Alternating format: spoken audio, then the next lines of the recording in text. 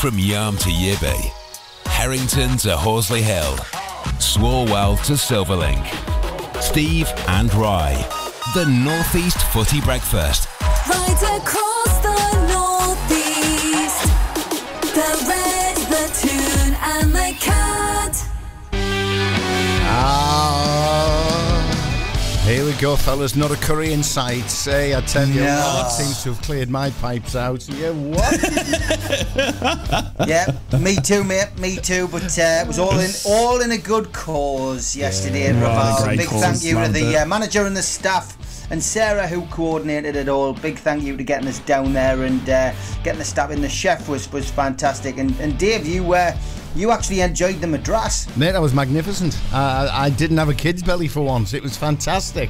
Get it into you. That's what I say. It was good grub. I've got to say, it was really tasty grub. And you know, my brother and my dad, bless him, he's no longer with us, my dad, but they used to do all this madras, and you'd see sweat pouring out of their brows, every single pore in their body as they're eating it. And I'd look at them and go, why on earth would you want to even put yourself through that? And then, of course, my brother, being a typical Teesside lad, gets onto the fowls and all that sort of stuff. And, you know, he's like a mouthful and going, oh. And I'm thinking, nah. But that madras yesterday, Steve, was magnificent. It was lovely. It was, and we picked a good day to go as well. I mean, you know, it wasn't a dark, cloudy day. It was a lovely day. The sun started to shine across the Middlesbrough-built Tyne Bridge. That's it. Oh yes, and, yes. There it is. There it is. We love it. But then when darkness fell, the drones came out once again and gave a spectacular display over St James's Park ahead of tomorrow night's Champions League game against PSG, and to be honest, that really was a great effort by Seller, who've come on board, of course, as shirt sponsors, just to see that. I mean, I've seen lots of videos, lots of pictures, photographs taken by supporters, crowds of people blocking streets in Newcastle just to get a better view, but just a nice gesture and something a bit different, a positive story amongst the football community after so much negativity in the last 48 hours. Oh, don't worry, we'll change. The horrendous scenes down at Sheffield with Bradley Lowry and you know, the racism that we've seen at Middlesbrough. It was nice to get a positive football story and see people going out, you know, embracing something which was provided by a shirt sponsor. So well done, Salah, on that. My goodness. Praise coming looked amazing to Salah. Yeah, indeed. Yep. Indeed. It did look good. I've got to be honest. It did look good. Yeah. It did. It's a long shout, though, from the days where we had Afonso Alves and the Brazilian dancers on the Riverside pitch announcing the Brazilians' arrival. I can't wait for the return to, especially, you know, with the Carabao Cup and the money involved. And sorry, mate. I don't want to go into it too much. The Carabao what? The Carabao Champions League Cup. That's the one. Carabao Champions League Cup. Yeah, that's the one. Yeah, so I mean, you know, with all the players getting, you know, their own images and stuff like that when we take on Exeter away. So similar story there for the Boro, obviously, you know, it's good to see Newcastle kind of catching up, I guess, with the smaller Champions League. Yeah, totally agree. Hey, and well done. This, you know, this bit of history. I like it. I like a bit of history, Dave. And when you started going on about Motthay and Anderson building the Tyne Bridge, right, from Middlesbrough, Have you heard that? He's twisted it already. It was actually built by Dolman Long and Company of Middlesbrough. They were the architects, mate. They just designed it. Right, okay. So, but they were involved in most bridges, so no wonder that they got involved with the Tyne Bridge. That's it, mate. There's Teessiders all over the place. Even Rye. There are, yeah. You know, Rye didn't realise it, but there were that many Smoggies over in Sydney building that bridge. Yeah. They impregnated every single Australian woman. So therefore, there are Teesside genes all over the world. All over the world, I'm telling you. So is it possible that there's a Middlesbrough like rosette or something like buried in the foundations of the Tyne Bridge? Nah, mate, I'm sorry to tell you this, but in your bloodline there are Smoggies. There's got to be. We were all over the place. All over the place. I think whilst they're cleaning it, they're going to have to dismantle it and find some of this rogue stuff that's been probably left by one of these. There is actually a Boro shirt in the Wembley Arch because it was a Teesside company that were involved in building that. When the new... Oh, hang on a second. I'll just get rid of that music. Tom Grennan's trying to sing while we're talking. That's very rude of him. Shut up, Tom. Yeah, shut up, mate. Come on, Tom. Yeah, behave yourself. There was a Teesside company involved in the build of the Wembley Arch when the new stadium was built not so long ago at a vast amount of money. And yeah, the old Boro shirt was hidden inside the arch. So at least we've got some permanent representation at Wembley every single cup final. Yeah, I mean, I do know as well the Stadium of Light, obviously, when that was built at Sunderland, a lot of Geordies were working on that, and I think we saw a similar thing, scarves and the odd shirt buried either under the pitch. Well, it's a crack, it's what you do, isn't it? I guess, there'll be, and I'm sure there'll be Sunderland fans working on something Newcastle related at some point, have done exactly the same. It's it's just leaving your little print, isn't it, on somebody else's stadium. It always creates a bit of a buzz, like definitely. Leaving your mark. It's like a cat peeing up against somewhere, or a dog peeing up against somewhere, or a cat spraying. Football fans, exactly the same. We spray all over the place, just differently. Yeah. No, indeed. definitely. And well done to Chelsea. They've finally learned how to win a game of football last night. Wow. After spending over £1 billion pounds on bringing in new players, Pochettino finally found a formula that worked in the Fulham Chelsea derby. Mudryk getting a goal in the 18th minute and Broja scoring in the 19th minute. So 2 goals in a minute.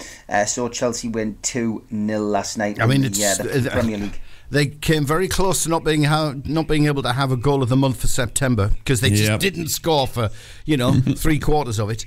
So at least took them up to 11th. I mean that's a major step in the right direction. But on Twitter last night, fair play to Domino's Pizza. I don't know whether you saw this, but outside Craven Cottage, they parked an advertising van, and on it was that thing that we talked about last week, and it said, "Pizza sold since Chelsea's last league goal, 9,914,100. Love it. Great bit of advertising. Can I just point out to all those North East Footy Breakfast fans who are listening on the Cat, look out for the Cat Girls this weekend at the Derby. Because the Cat Girls are doing something similar. We're doing something similar on Wearside, man. Oh. You could win yourself £100 just by taking a selfie with the Cat Girls. We shall reveal more later. Wow! Right, okay. Look at that. Where's the so is the Boro Girls and Magpie Girls? There will be. All right, There will be, mate. There will be. Just Okay. hang on. Give us a chance. Give us a chance. Well, he keeps us in the dark, right? We don't know anything about this. He does, yeah. I got Mushroom no mentality. idea what's going on. Mushroom mentality. Couple of good-looking girls dressed in red and white, wandering around the Stade de Loom and the pubs beforehand, giving out information on this very show, and encouraging people to take selfies. Tag it onto the Cat's Facebook page, and one lucky winner will be pulled out at random. It will give them £100. How about that? That sounds fantastic. Yes. Great stuff. Love it. What a opportunity. But it's still not What going an to persuade opportunity. me to get down there, I'm afraid. Yeah, I thought it wasn't enough, mate. How much would it take for you to go to Sunderland, wear red and white shirts? It would never happen, mate. And it would never happen. £1 million? Nope, I would say no. Thank you, but no thanks. Really, seriously, £1 million? Money is not my god, and you could stick that where the sun don't shine, because there's no way in the world I would wear a red and white top for love, no money, or for charity. I'm afraid I'm with Alan Shearer on this. I remember him being on a programme on BBC One, and they tried to get him to wear it for charity. I think it was Children in Need, and Alan wouldn't do it either. So I'm afraid there's some things you just wouldn't do for money. Mate, if your bank balance is comparable, I'll understand it. But No, 10 it's million. not. I'll give you 10 million. Will you do it? No, thank you. Million. No, thank you. I'm sure I'll be able to Wow. make that doing this show, mate. Wow. Hey. Now you've revealed There our it little is. secret. Our There little it secret is out. Oh, come on. Is that how much accounts are paying you? I'm going to have a word with those girls this morning. Yeah, Donald Trump does me account. And he's in some strife this morning, isn't he? Wow. Oh, when Yeah, is I'm he glad not? we don't do a When news is he show, not? lads. I'm glad we don't do a news Oh, show. my goodness. We're giving Newcastle, Sunderland, and Middlesbrough fans some respite from the Tory party conference as well. Which is, I put the news on this morning like I normally do before I get up and speak to you lads and speak to everybody out there, and it's just full of politics. And I just thought, wow, I'm so glad we do this show now. It gives us and the rest of the North East a respite from those ridiculous things that go on the news. And it's 2 hours of football. Let's get into it, lads. lads. Well, mate, you should have been sticking your head out the window. Agree. You should. I mean, poor Rye can't do this because the sun's shining where he is. But Steve, if you just stuck your head out the window this morning, this is a bit of culture now coming. Bit of culture coming into the show. You would have noticed next to the moon was Venus. With a pair of binoculars between Venus and the moon, you'd have been able to see the planet Uranus. And then and you've got to be very careful how you pronounce that, particularly on a Tuesday morning after curry the day. Make sure you wipe it carefully. On the eastern part of the sky, you would have seen the planet Jupiter. Actually, no, let's get it right. Jupiter was under the moon. It was Venus in the eastern sky. So there you go. Planetary display, astronomy on the show this morning. How cultured are we? From Patrick Mauer of Middlesbrough. Good evening. Good evening. Yeah, indeed. That was my Patrick Moore impression. It was crap, but it was an impression. We've got to pay respect to Franny Lee as well this morning, because Franny Lee, whether you liked him or not, was a footballing legend. And interesting fact about Franny Lee, apart from the fact that he played for Bolton, he played for Manchester City, and he played for Derby County and of course England. He gave Peter Kay one of his first jobs. Yeah, he did. Did he really? Yeah. Wow. And he ran a toilet roll manufacturing business. So there you go. Peter Kay revealed that once. So there's your interesting fact about Franny Lee. But unfortunately, Franny, he's had a battle with cancer over the last couple of years. And he passed away yesterday at the age of 79. So thoughts with his family from everybody at the North East Footy Breakfast show. He was a great footballer in his time. He was a fantastic footballer in his time in the light blue of Man City. I mean, he was... where did he move on to as well? Did he go and play for Bolton as well? He played. Well, he started at Bolton. He started at Bolton. 92 goals, 189 appearances at Bolton. Then he went to Man City, which is where probably everybody remembers. That's where the fame, Yeah, 112 goals there, 249 appearances, and then Derby County. Bad record, jeez. Finished his career there, 62 appearances, 24 goals. So 500 appearances. 228 goals. Alf Coleman-esque. Another one to add to the list of players who never gets the recognition when we're talking about the top goal scorers in the top league, because records seem to be expunged and it's just all about the Premier League. But he's up there. He's in the top 10. And he passes quite a few well-known names if you're going to go back in history. And for England, don't forget his England career. He scored 10 goals in 27 appearances for England as well. But he won a bit of silverware in his time, which ultimately is what it's all about. From his perspective. CBE he also holds CBE holds the English record for the greatest number of penalties scored in a season, a feat that earned him the nickname Lee One Pen, because that was the way his name often seemed to appear on the list of goal scorers for Manchester City in the Sunday newspapers. Remember them Sunday newspapers? Oh, I do. We used to go out and get them. But yeah, he also had a fight on the pitch with somebody who you wouldn't mess with back in the day, Norman Bite-Your-Legs Hunter. Yeah. Jeez. Yeah, so it's good to see. I mean, it's very rare. I mean, I know a lot of these footballers from back in the 70s, 60s, and 70s, and a lot of them ended up having having very little money. Their careers were ended by injury, which nowadays that kind of injury would be easily sorted out. Supermax, a prime example. Yeah. And a lot of these players had to go on and reinvent themselves. And the toilet roll story I mentioned earlier was where he made where he made most of his money. He set up a company which recycled paper, and obviously that manufactured things such as toilet roll, kitchen roll, etc. And that's what made him a millionaire. He was a very successful businessman. And it gave him the opportunity at some point when I think it was back in the 90s when Man City were going through a rough patch before Qatari money came into the equation, and he actually became the major shareholder and the chairman of Man City. So he did the lot. Probably somebody who was known as Mr. Man City for a while, because he'd done everything. He'd played for them. He'd done that. And was there an infamous game as well, Dave? When can you remember when the title? This is probably before all of our times, I think. But I think it was when Man City had to win the final game of the season to win the title, and they had to come to Newcastle, and they won the match 4-3. And Lee scored one of the goals, and if I remember rightly, I'm pretty sure that was the same day that Manchester United were relegated. Ah. So there you go. there was a bit of history in that game, because I think, I might be wrong, but Dennis Law played for Manchester City. I think he moved across the Manchester divide, and I wasn't sure whether he scored the goal, but it might be me memory. I might be wrong. The listeners might correct us.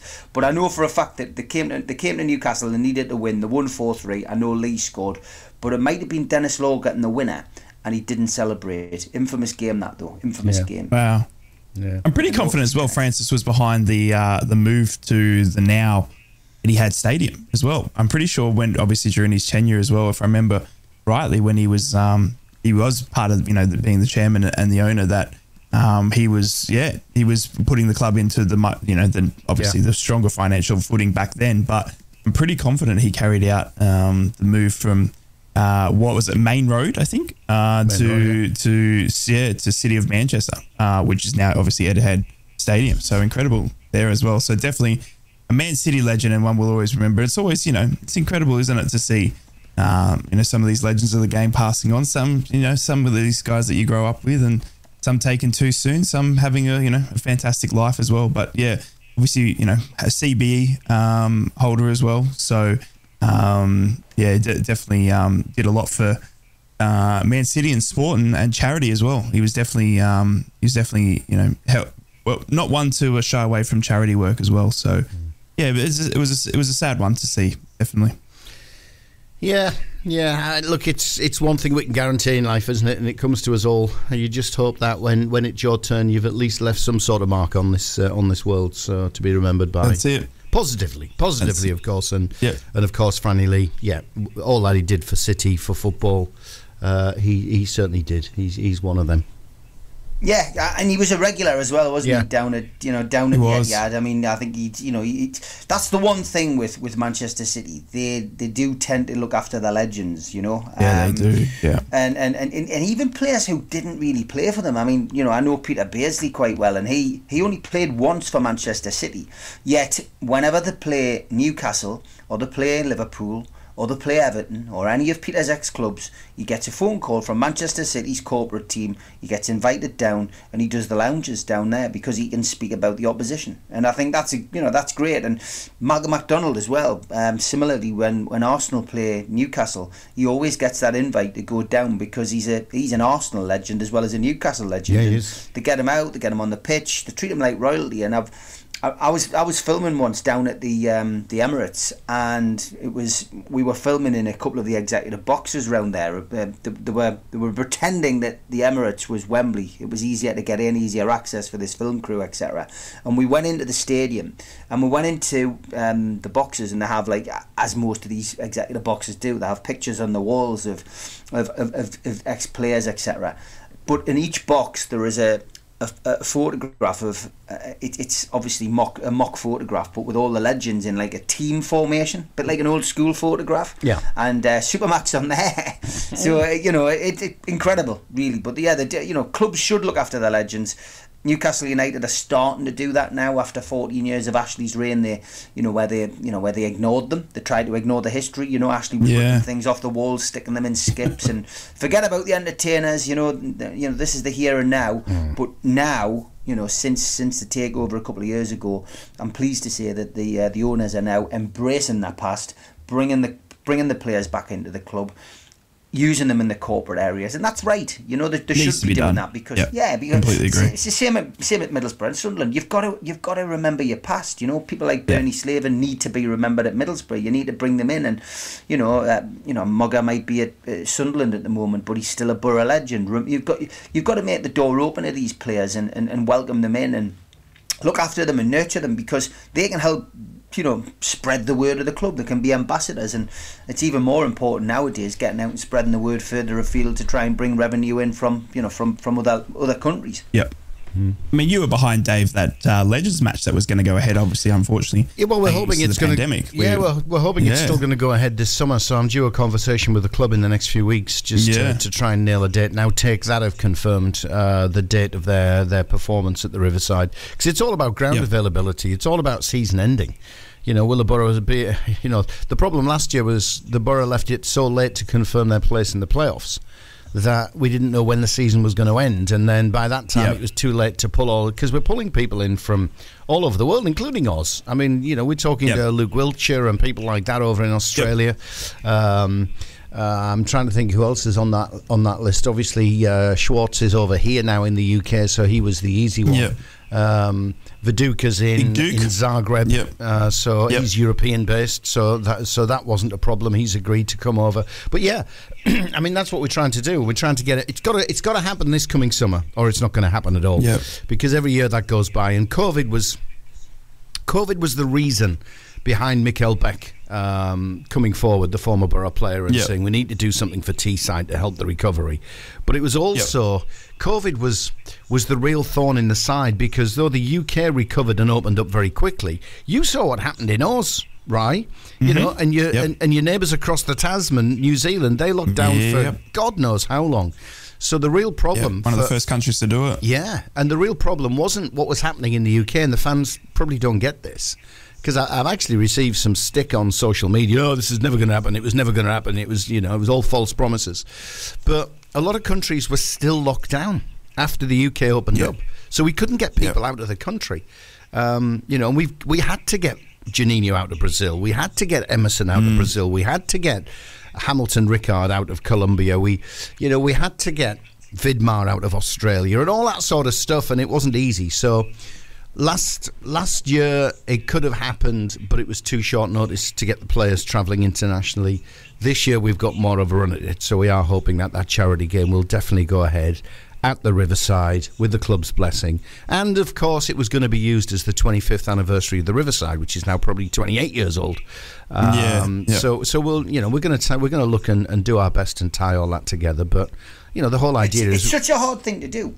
It's a hard thing to do. I mean, I did it a couple of I did it twice at the Falcons with Newcastle United, and I worked with a consortium of people first time round to do the Newcastle United Liverpool game, and I brought the entertainers back to play like the Spice Boys, and the Liverpool team wasn't the main focus, because obviously you want to sell the ground out to get the Newcastle lads together. So my job was to bring the players back together and promote the event, and we did it. We got Kevin came back with Terry Mack. We had Alan Shearer, we had Tino, David Ginola confirmed right at the death. But it was a wonderful day. We did 10,000 tickets, so it was a sellout at the Falcons, and we we had a great day. Raised I think it was something just short of 34 grand we raised for charity. I always swore I would never do it again, but then I took the job on 5 years later, but I did it on my own, and we did it at the same venue. It was a lot harder doing it on your own, believe you me. But we did 7,000 tickets for the second one. We did Newcastle versus Manchester United, and I did it for Alan Shearer's foundation, his charity. And we hit £54,000 for charity that game. Wow! So they're worth doing because people do like to see people roll back the years. The first one, though, they definitely do. I'm going to ask you. Are you first of all? Are you going to play it, Dave? And are you going to get Rye to have a run out? Because I did it. I'm thinking about that. I did it the first time round, and it's a moment I'll never forget, because at the time I was Pavel Cernicek's agent. I was doing a bit of agent work with a few of the ex-players, getting them jobs, getting them work, and Pavel was the first player that I signed from the entertainers. And on that particular day, I was added to the subs list. Kevin is, there's a wonderful photo of Kevin writing the team sheet out. My name's right at the bottom, and I'm not going to repeat what Alan Shearer said, but with 5 minutes left on the clock, I just got a few shouts of Baldy, and then I was told with a couple of swear words at the end, it's your turn to go on. I went onto the pitch. I went onto the pitch, so I am officially Kevin Keegan's last ever substitution in football. Oh, nice. Nice. I went onto the pitch. Pavel came over, gave us a big hug, which lovely photo of that. I went on, he came off, and I was only on the pitch 5 minutes. Anthony Hutton from Big Brother, the winner of Big Brother, comes charging through and dives. I went in goal, obviously. I went for the ball. I got the ball. Good the man. referee gave a penalty against us.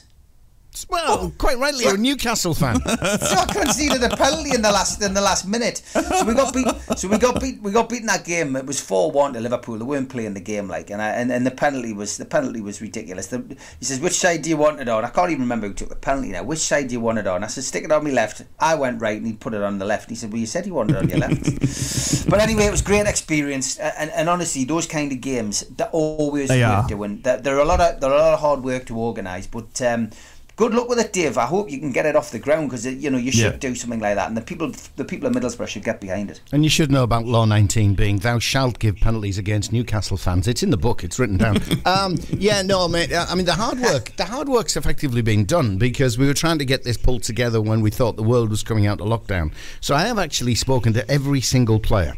Mind you, it was an email conversation with Ravanelli. And just about every single player is like, I mean, even the likes of John Hendry, who comes onto the Three Legends on a Friday night as a bit of a sub for Lee Clark and Craig Hignett. H is going, "I can't possibly run these days." I went, "But H, just come on for 10 minutes, cameo appearance, or playing the warm-up game, the charity game that's going to be before." And he went, "Yeah, that's a great idea, but I'm only walking, I'm telling you." So you've got people like that. Even the Duke was saying, "I'm not fit anymore. I can't possibly play football." Now, and it's all about being there. It's all about taking part. And we'll sell the Riverside out 3 times over, because I've spoken to the little fella a couple of times. So Janino's well up for it. Emerson, absolutely. We found the likes of Jeremy in Cameroon, Joseph Job. We've got the Hasselbanks, the Frank Cadrews, the Mendietas, the Ravanellis. They've all agreed. So the game for those, I mean, Boro fans are well aware of what the game is, because we've been talking about it for a couple of years. Maybe Sunderland fans and Newcastle fans don't. The whole idea is we're going to have this celebration game between the 2 most successful squads in Boro's history. Cue the snide comments from Mags and Mackems at that point.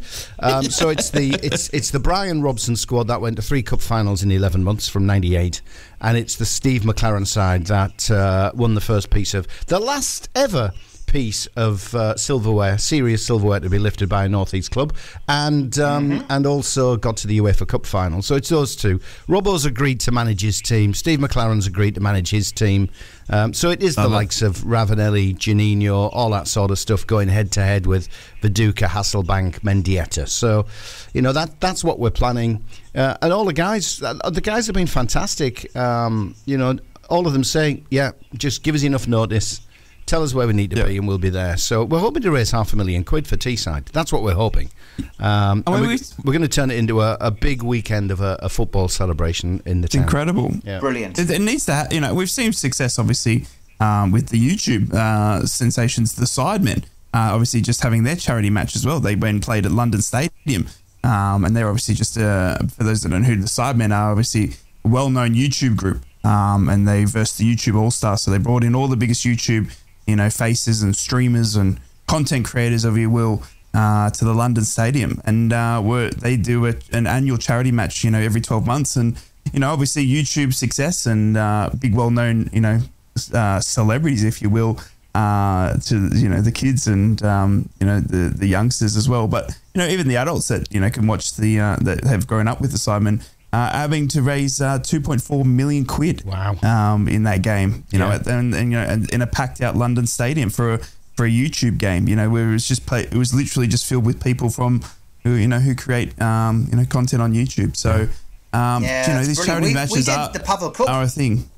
The Pavel Cup. Yeah, we did the Pavel Cup as well, because obviously Pavel, God bless him, passed away, and after the funeral, and me, Steve Harper, Steve Howie, and a couple of his close friends travelled out, to his hometown for the funeral, and we had a couple of days over there. It was traumatic experience, but we said our goodbyes to him. We did a memorial service in Newcastle, but then we thought, well, how can we put something back in Pavel's name? And prior to COVID, we did 3 games, all at Dunstan Football Club with just a host of Newcastle legends giving up their time and playing a variety of teams over the course of that 3-year period, and it was great. And yeah, we raised a couple of grand, each game, and just doing something like that.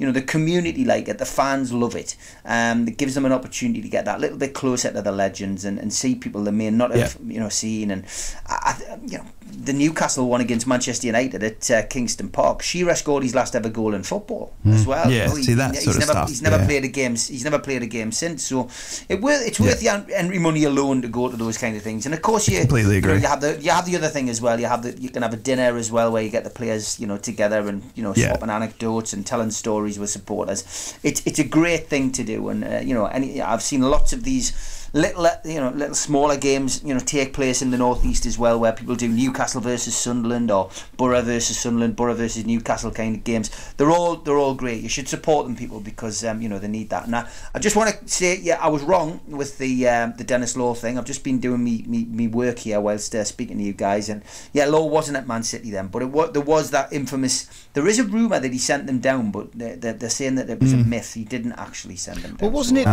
it Law and Best who were roommates, even though they played for the opposite colours of the city? They were roommates, and it was at the time when George Best received a death threat from the IRA, and there was basically a note appeared at the football club saying he was going to be shot during the game, and they were roommates. They lived in the same place together, and the game went ahead, City United, and just before kick-off, they were doing the warm-ups, and just before kick-off, because Best and Law weren't too far away from each other on the lineup for kick-off, so George Best walked up to Dennis Law to shake his hand before the game, and Law pushed him in the chest and pushed him away and says, "Get away, he might be a bad shot."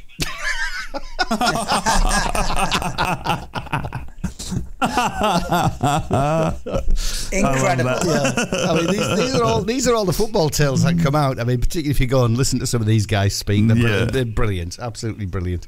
But a question, actually, from that charity game, a question for Ryan, a question for Boro fans.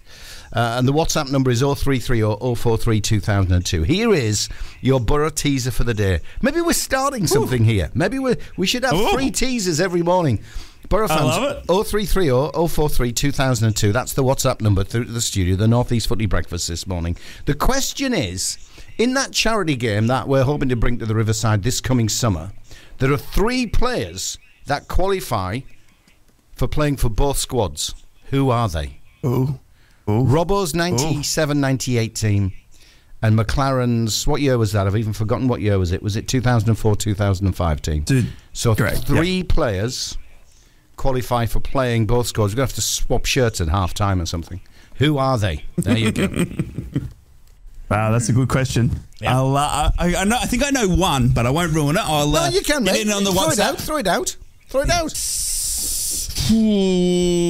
Honestly, I'm not confident.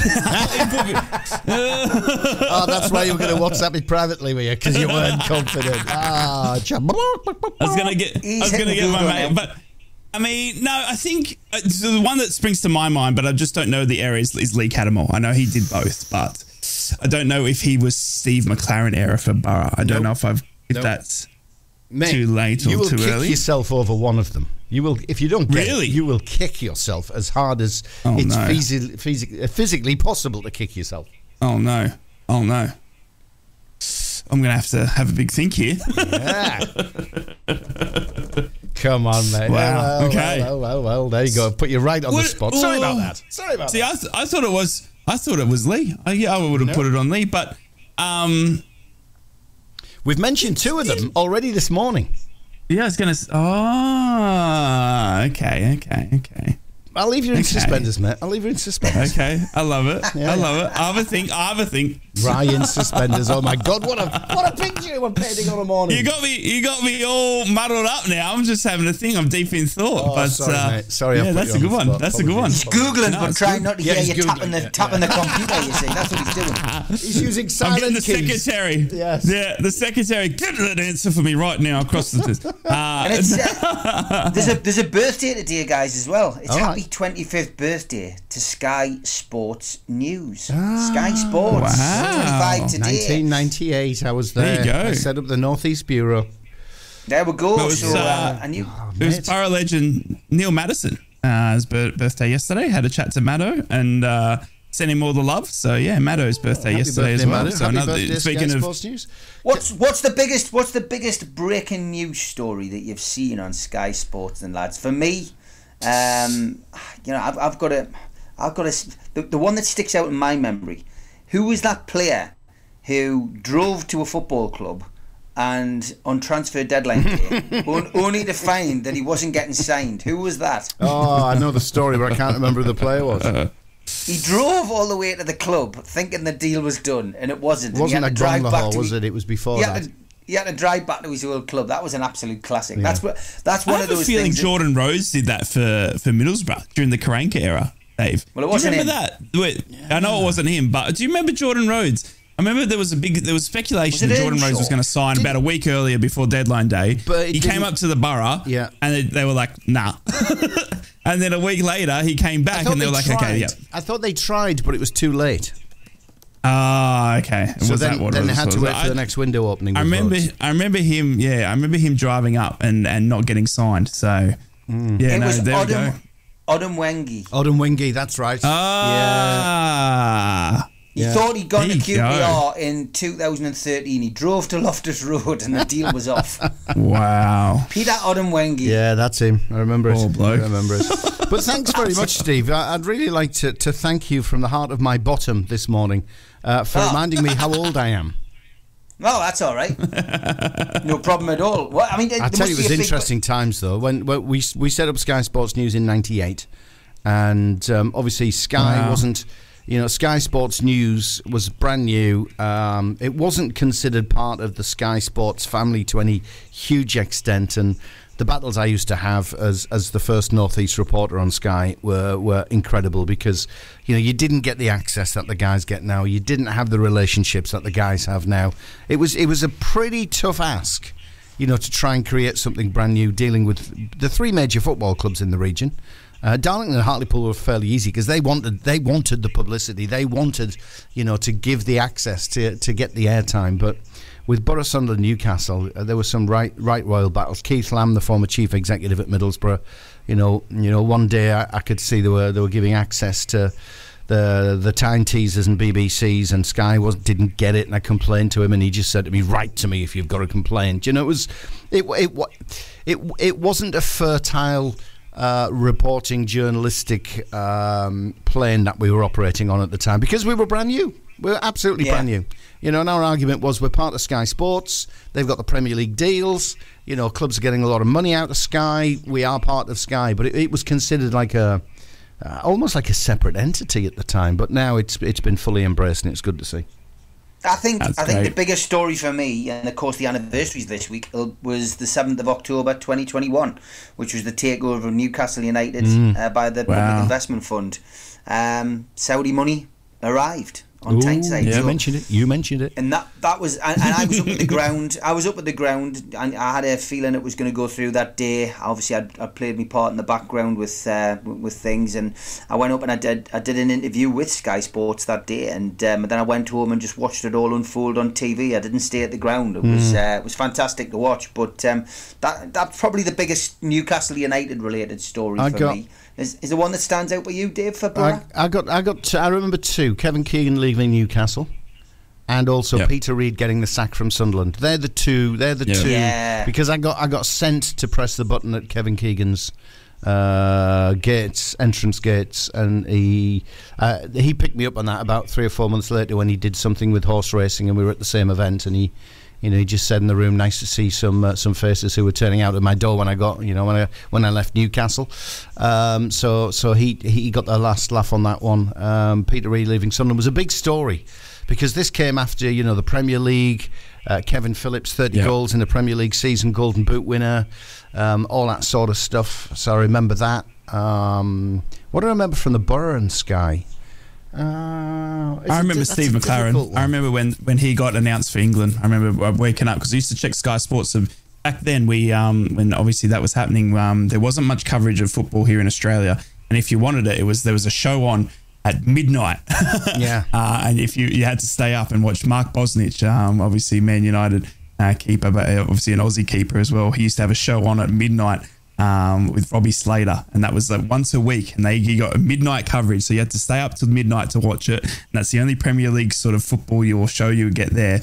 But I remember I used to get on the old computer, on my dad's old computer, and type up Sky Sports, and I remember reading that Steve McLaren was taking the England job, and was leaving Boro, and Middlesbrough were without a manager, and I remember waking up and reading that as a young lad. But in recent times for me, I think probably the Tiger Woods. I remember reading all about Tiger Woods getting that 5th green jacket at the Masters. Yeah, and what a moment that was. So. And that was covered by Sky Sports as well. Here's a memory for you, Steve. I nearly got filled in one day on my Sky job by Duncan Ferguson.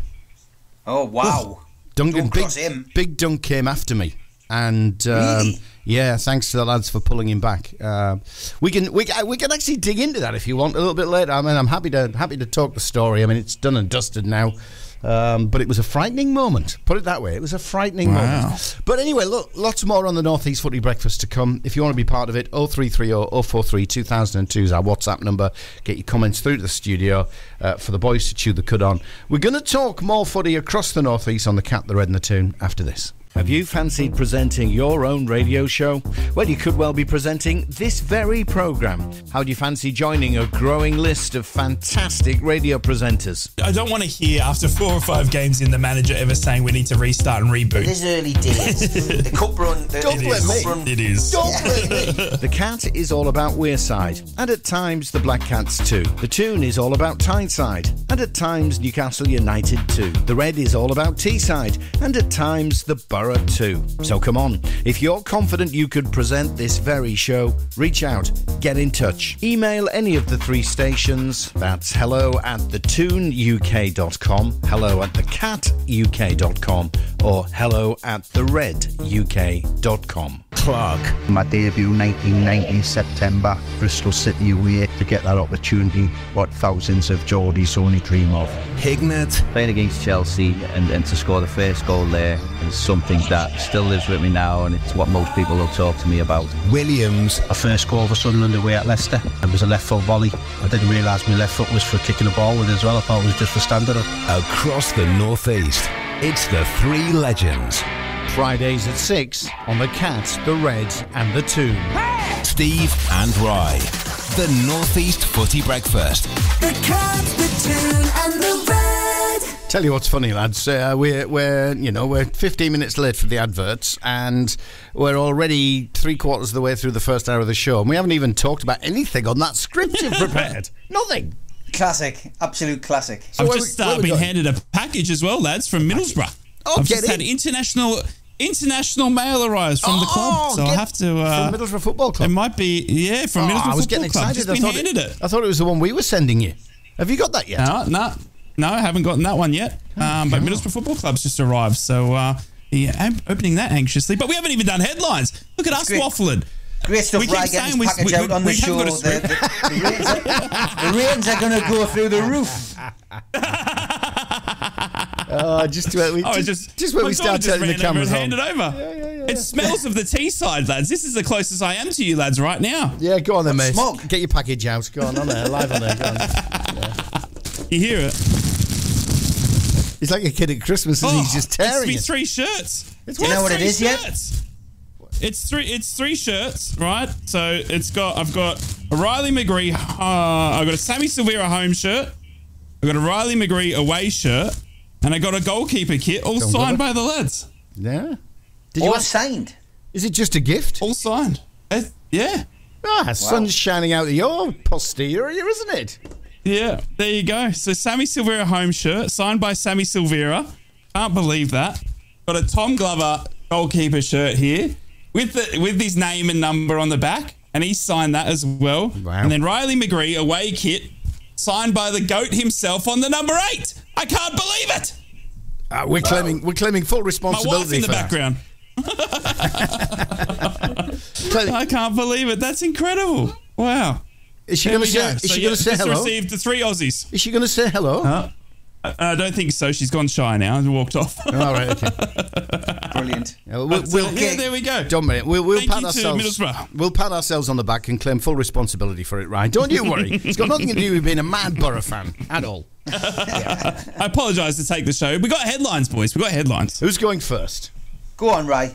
All right, so down in Middlesbrough, lads, we got the Middlesbrough News headlines. Good morning, Boro fans. Hope you're fantastic, safe and well. On this Tuesday morning, we've got football tonight, do we, Boro fans, as Middlesbrough entertain Cardiff at the Riverside. Having claimed their first championship away win of the season at the weekend when they beat Watford at Vicarage Road, Middlesbrough now return and they host Cardiff City. Boro, however, do not have a great home record against Cardiff, having lost 3 of their last 5 home matches against the Bluebirds. Changing. Last season's game saw Boro suffer a 3-2 defeat against, under former boss Chris Wilder, with Cardiff scoring 3 first-half goals before the Teessiders staged something of a second-half revival, scoring through the ex-players Duncan Watmore and Rodrigo Muniz. Now, Middlesbrough will anxiously await scan results likely to come in during tonight's match, with Lewis O'Brien's injury suffered at Watford on the weekend. Michael Carrick still fearing the worst over the injury. The Nottingham Forest loanee O'Brien was forced off in the first half of Boro's win at Vicarage Road, with Carrick admitting immediately after it didn't look good. And while there was still no definitive update during Michael Carrick's press conference yesterday, Michael said that he wasn't upbeat about O'Brien's prospects for being back anytime soon. Michael said during that press conference, we're still awaiting scan results at the moment, although it's not looking too promising. At this stage, I can't really give anything specific, although it won't be too long because we're waiting on results to come in tomorrow, which is obviously today for you Boro fans. So nervously waiting there, and I know all Boro fans will be sweating on that one because Lewis has had an excellent start to his Middlesbrough career. And Michael Carrick doesn't want to add too much pressure on young Joshy Coburn, but he, like everyone at Middlesbrough, is excited by the young striker's prospects. Having burst onto the scene a little over 2 years ago after being handed his Boro debut by Neil Warnock, just aged 18, Coburn has continued to grow from strength to strength. Now 20, he has returned to the club this summer after a successful loan spell at Bristol Rovers and is showing the benefits of that move. Coburn seems to be the answer for Boro's search for a striker, and is seemingly now Boro haven't had to look very far as the well-known Boro Academy provides the club once again. Middlesbrough again hosting Cardiff tonight in what will be a tough match, with Cardiff 4 wins on the bounce and Middlesbrough now 2 in the championship. So tough game, but the first one under lights back at the Riverside in a packed out Riverside Stadium. It's going to be a great match. And the most important story of the day is, it's in your hands, mate. It's in your hands. I've received the three Aussie lads. I've gotten all 3 Aussie lads sent by the club. Can't believe it. I'm actually in shock just looking at him now. I'm smelling Riley McGree's shirt because he's actually touched it. But yeah, they've sent me the 3 Aussie lads, 2 of them which I was the one that announced signing for the club in the summer, which was an incredible opportunity for me. I announced the signing of Sammy Silvera and Tom Glover to Middlesbrough. But yeah, I've got Tom Glover's goalkeeper shirt, Riley McGree's away shirt, and Sammy Silvera's home shirt, all signed by the 3 Aussie legends. So, and I'm in shock. I can't believe it. Yeah, so that's right, touching the 3 Aussie Boro legends. What are you touching, Steve? Well, I'm not touching cloth after yesterday's curry, which is good news. But Newcastle United headlines: Kylian Mbappe has been named in the PSG squad to face Newcastle United in the Champions League tomorrow night at St James's Park. The mercurial forward has recovered from a recent injury setback, but he is getting a bit of stick from the French press, which I picked up on this morning. Efficient, messy, spectacular and frustrating is how they have described his start to the season, and it covers several realities, they say. Wow, his case raises questions. So is this a bit of kidology on behalf of the French newspaper? Who knows? Newcastle United will also host one of the world's best referees on Wednesday evening. Referee Istvan Kovac from Romania will take charge of the match against PSG, probably best known for his performance in the Man City Real Madrid game in the Champions League. So high praise indeed. And don't forget, admission details have now been released for Newcastle United's European Under-19 Youth League tie against PSG on Wednesday.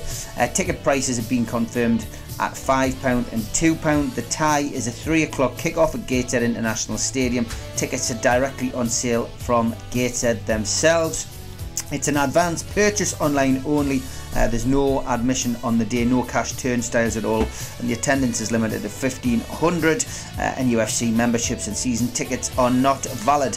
The main stand is the only one that's going to be open. Seating is unreserved, and the gates open at 2 o'clock. And if you get a chance, I have retweeted it on my Twitter at Steve Wraith. The Newcastle fans last night who went to watch the drones. Some amazing photographs, but none more so than Adam Pearson, who got a wonderful shot of a car park, which isn't too far from the ground.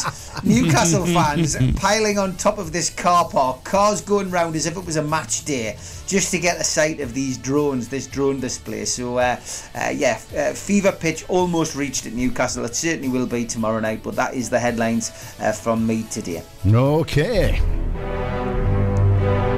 I've got to do this one because Ted hasn't joined us yet. He'll be with us on Friday. So I'm just, putting sanitizer on my hands and everything. Okay, Sunderland News. Jermaine Defoe's waded into the deplorable mocking of Bradley Lowry by a Sheffield Wednesday fan. The former Sunderland striker slammed 31-year-old Dave Houghton, who used Lowry's photo during last weekend's Hillsborough clash. Defoe became a close friend of the young Sunderland fan during his battle with cancer. Houghton has admitted causing harassment, alarm and distress at a court hearing on Monday. He's been told his actions were utterly deplorable by the District Judge James Gould, who also warned that sentence options could include jail. Sentences will take place on November the 17th, and the individual's been released on bail. I hope they lock the cell up and throw the key away. Voting's open for the fans to pick their player of the month for September. Jack Clark is the first nominee after netting 6 goals in 5 games, including 2 stunning braces against Blackburn Rovers and Sheffield Wednesday. Also in the running are centre-back Dan Ballard after clean sheets against Southampton and the Owls, and him grabbing his first goals for the club at QPR and then Sheffield Wednesday. Abdullah Barr's also in there, netting his first goal of the season at Loftus Road, with Dan Neil making up the shortlist. Fans can vote using the club's Twitter account, which is now known as X. I hate that, formerly known as Twitter. We're going to keep it as Twitter. Me too. Yeah, Rubbish. Yeah. Me too. And Sunderland's women made it 11 points from 5 games with a 2-1 victory over Watford. Women at Eppleton. It's now 5 games unbeaten for the lasses. Natasha Fenton and Mary McAteer grabbed the goals. That is the Sunderland News. Okay, fellas. There you go. Where are we at next? Before we move on from that, I wanted to get your lads' thoughts on that, actually. And it's one that's obviously, a very controversial at the moment. But that Sheffield Wednesday fan, obviously, showing the image of Bradley Lowry. I, for one, obviously want the book thrown at them. But I wanted to ask you, lads, and your thoughts on it. If jail time for I think it's 2 brothers that have been found guilty now and obviously face the magistrate, with one of the brothers being the one that actually held the phone up. With the prospect of facing jail time, is that a fair outcome, do you think, for the lad to face jail time? I didn't like what he said in court, which he said he was using it in good banter, because there's a human story and there's a family behind that. So how the hell can that be good banter?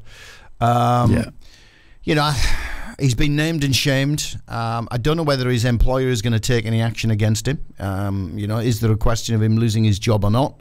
If I was an employer of somebody on my team, hang on, Steve's back.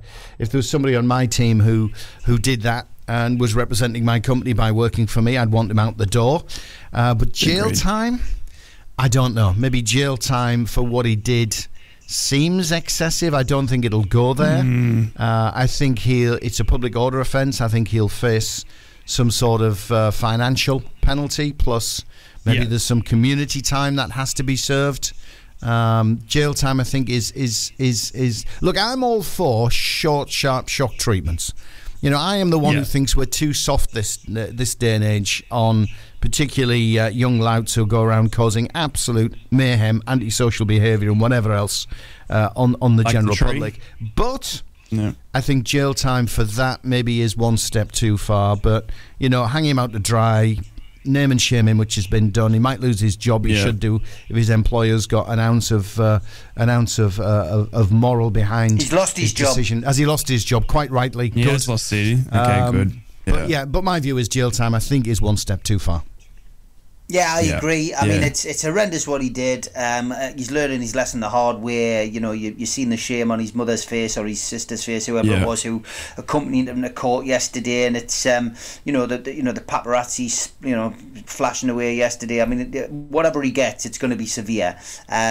Going to jail, is he going to benefit from that? No, but at the same time, he's learned a valuable lesson, and it's one that's been a costly one. But disgraceful. It really is, and they should throw the proverbial book at him within reason. That's the right thing.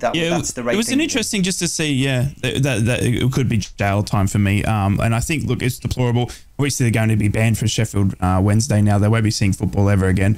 They definitely won't be stepping inside any stadium. Obviously, they'll be too well known now. So there's no more football for them, pretty much in their lives, I would argue. It's a lifetime ban, and I don't think it should be anything less. And I think it's deplorable. We've seen, obviously, they're too, obviously, I think they're, in their 30s as well, but they're obviously not, family men or anything like that. So haven't had kids of their own. As someone with kids of my own, I can't imagine or wish that pain on anyone else. Do you know what I mean? So I just thought jail time. And I think, that we need to throw the book at them, but I just thought jail time was I'm not sure what we would have gotten out of that or what they would have gotten out of that. But look, whatever happens when you do the crime, you do the time. Is he going to get employed elsewhere? Who's going to want to take him on? Who wants that person to be part of the company? He will at some point. But I mean, all of these crimes and these kind of things have to be looked at in isolation. I mean, there's comedians who make a living out of making crude and crass jokes about situations that happen worldwide. I mean, back in the 70s it was acceptable to take the mick out of someone's accent, someone's race, someone's colour, someone's creed. That's now, we've moved on from that society. We don't do that anymore. It's that fine balance, between woke and being funny. And don't get me onto the issue of woke, mate, please. But that's where you're at. That's where you're at. But something like that, something as public as that, mocking the death of a young 6-year-old guy, a young 6-year-old boy who died of cancer, it's unacceptable. And rightly so, he's been tried. His reputation has been, it's been shredded, and there needs to be punishment. Let's see what it is. There's the precedent set once this punishment is levelled, though. Certainly.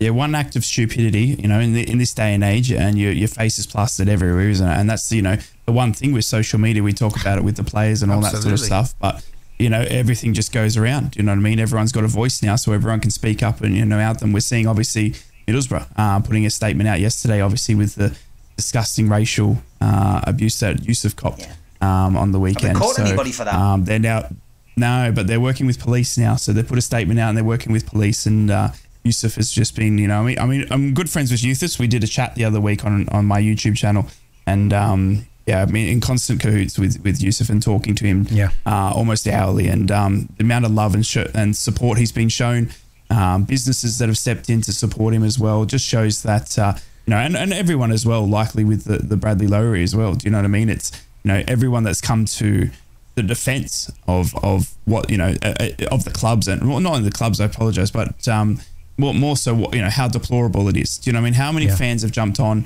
and said it's not okay? Just shows that we as a society, we are greatly maturing, but it's there's still just that 1% that just a minority, lads. It's just a minority.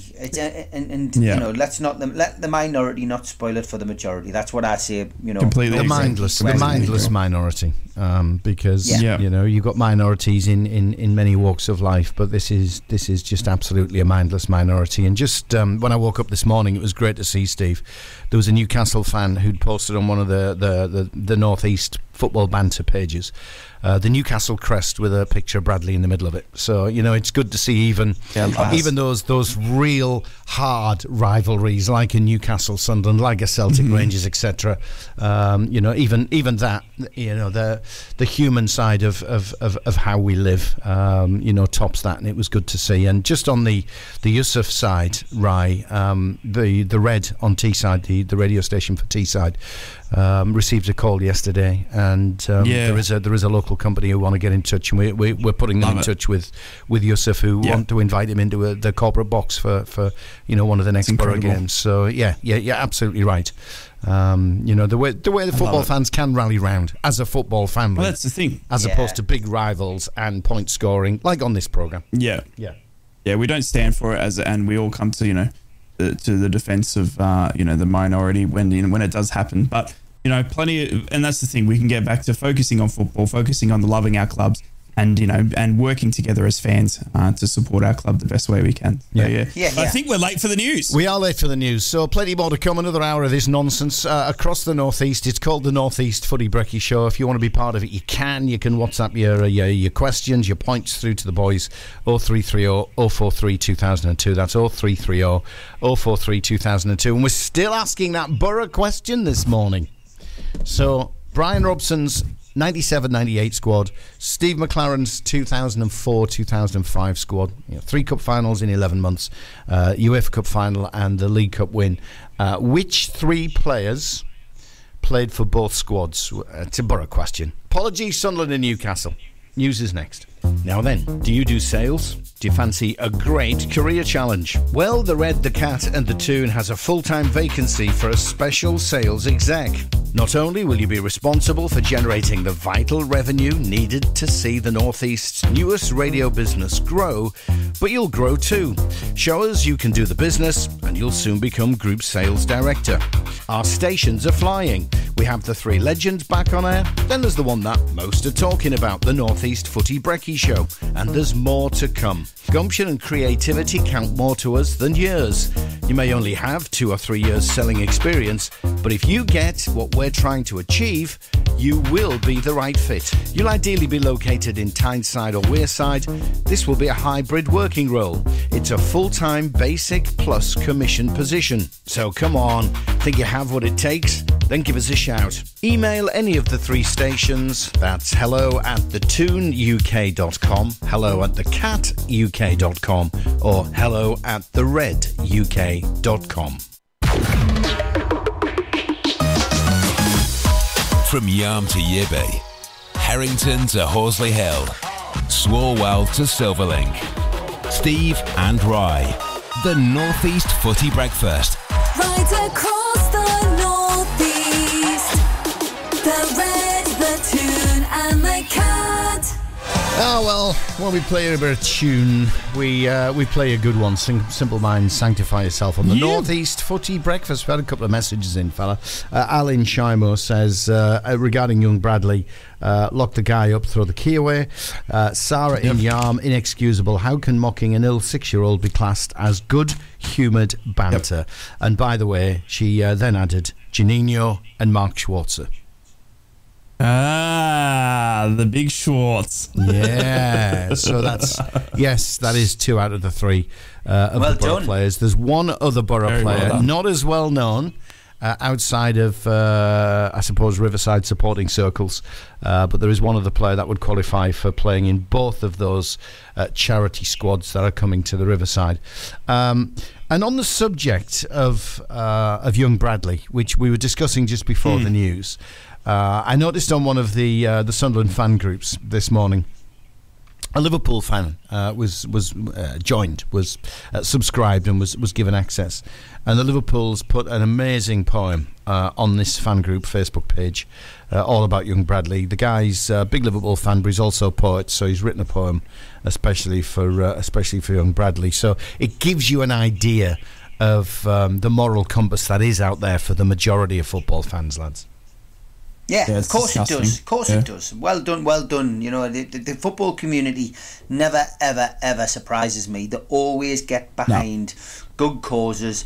They always know right from wrong, and they always go that extra mile to show that it is a minority who spoil things for people. So yeah, well done everybody. No surprise though, and especially the North East, who we are the most generous part of the country. I've always said that, and especially a North East of England, which is constantly ignored by the government and those down south. We have to fight hard to get what we want, but ultimately, from our perspective, we always give, and we give generously. So, we tend to look after our own, don't we? We tend to look after our own. We do. Yeah. Well done. I just want to move on to Champions League, lads, because it is creeping up, and I know we've got Boro's big game tonight. But I love this. Frank Leboeuf, French legend. He's used this terminology talking about the game tomorrow.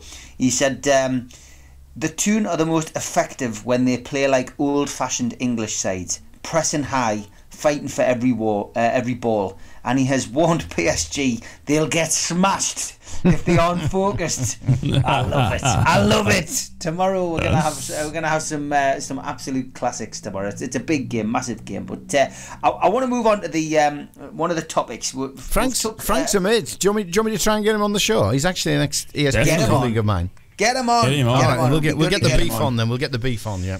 An hour and 12 minutes in, we're finally going to get to a point of interest on the list that I compiled for today's show. Why do football fans need a scapegoat? Why do we always That's a good question. have to pick up a player and criticise him and make him the one player that we don't want to be playing in the team, who we think every mistake is down to him?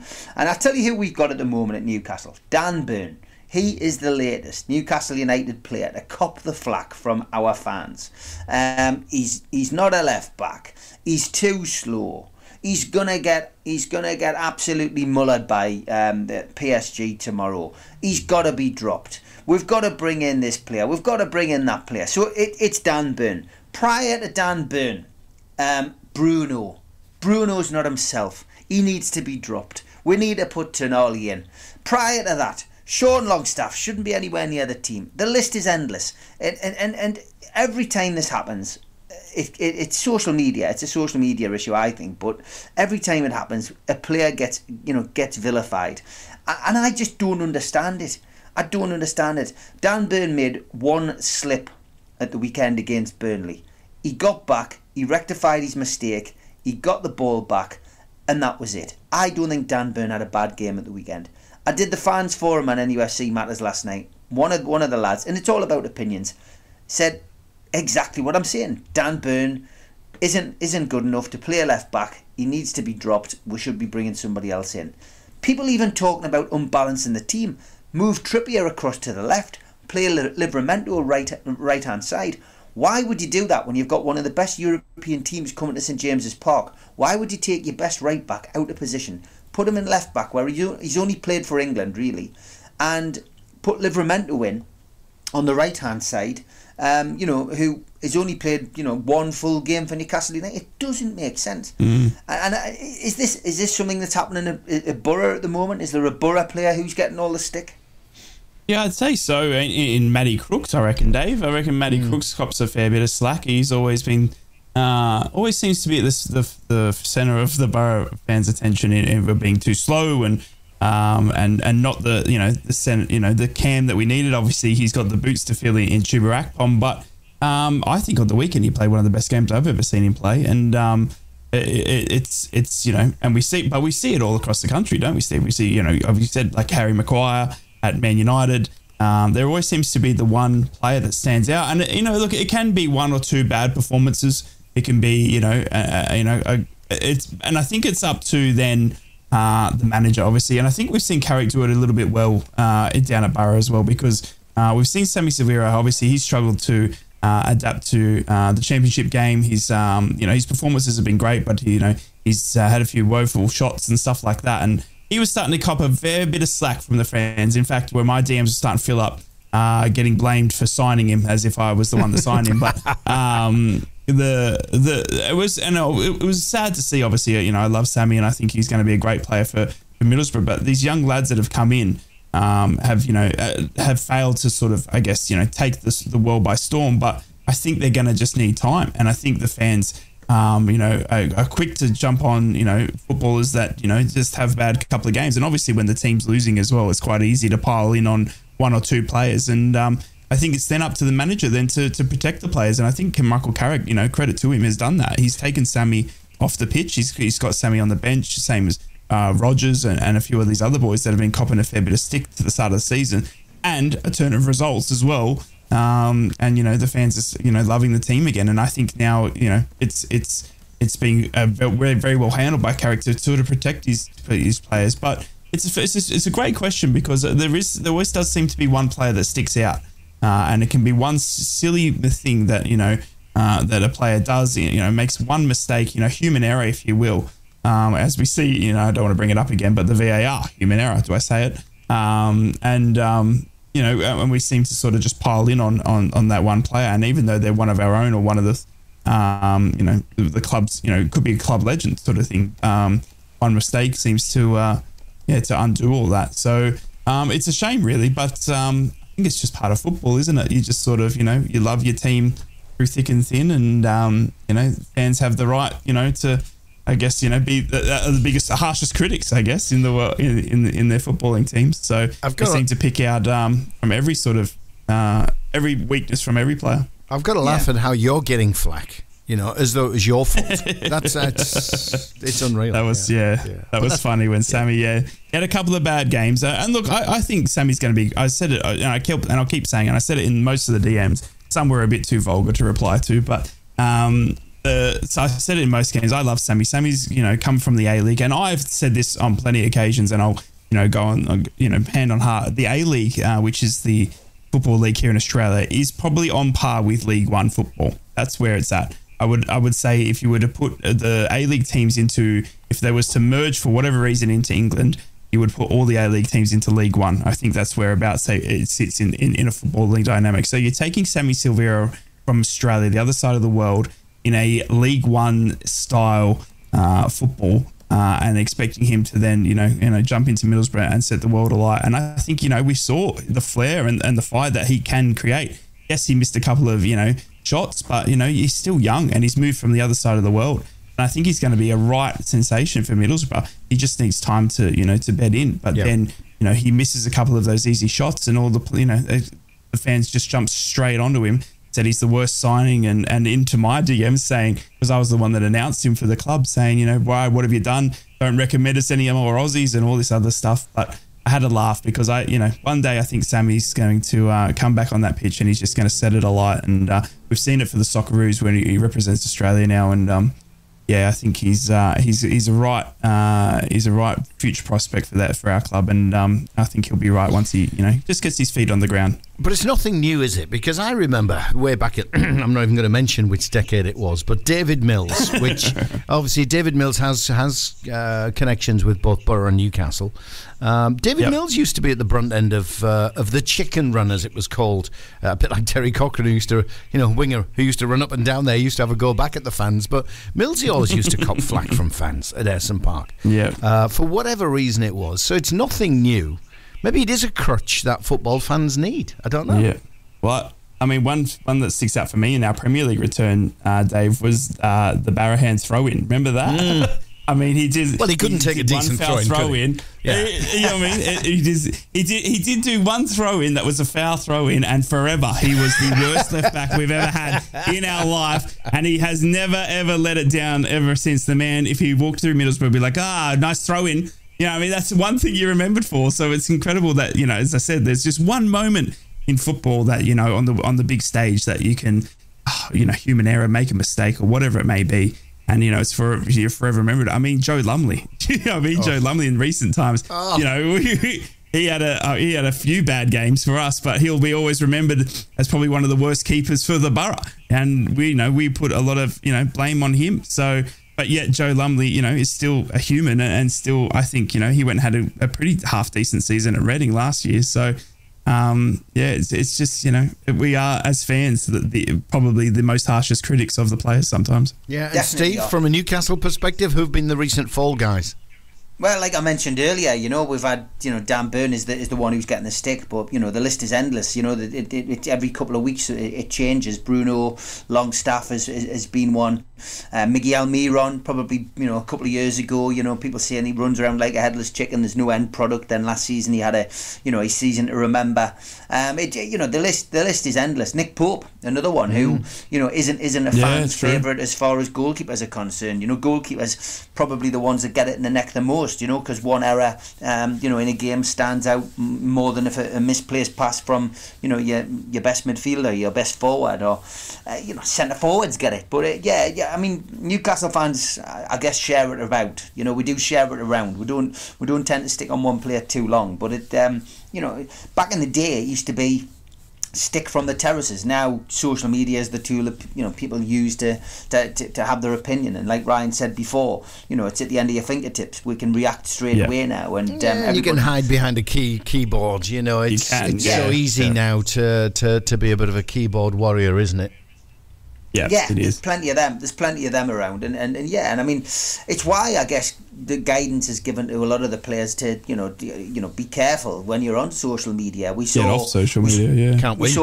We saw earlier in the season when Bruno was reacting to stuff that had been said about a game at St James's Park. Newcastle gone through that hard start to the season. They got beat against Manchester City, lost that game against Liverpool, and he reacted, and then basically deleted the tweet, almost immediately. But some players are on social media, they do read it, and I guess the lesson for a player to learn is you've got to take the rough with the smooth. And Eddie Howe often says it in his press conferences that from his perspective, it's why he's not on social media, because it works both ways. He said, if I was to read.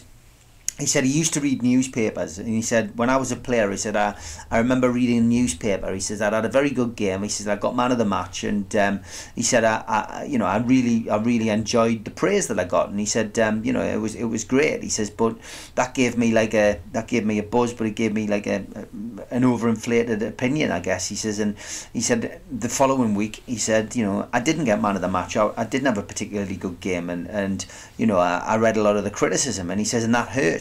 And this was in a newspaper, and he said from that day on I decided not to read newspapers, and I've not got onto social media for the same reason, because he said it affects you in both ways. He says you can get carried away with the praise, but you can also get hurt by the criticism. So the best thing you can do is concentrate on one game at a time. Concentrate on being your best. Stick in at training and make sure that you are learning and getting better. Each and every week. And he says, and results will come. And that's his philosophy. It's a simple one, but you can see the reason that Eddie Howe is the way that he is, and he never gets carried away. And in every press conference, there's always some kind of reference to PSG.